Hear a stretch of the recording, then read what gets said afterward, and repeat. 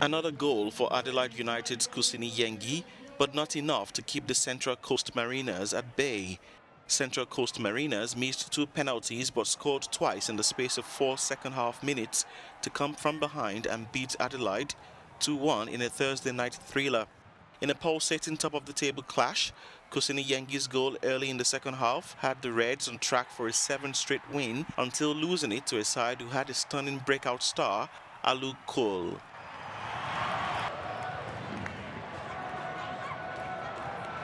The teenage striker, who is set to join Stuttgart in a deal which will net Central Coast Mariners a welcome windfall, scored the winning goal to give the Mariners a stunning fight back and extend the lead at the top of the A-League.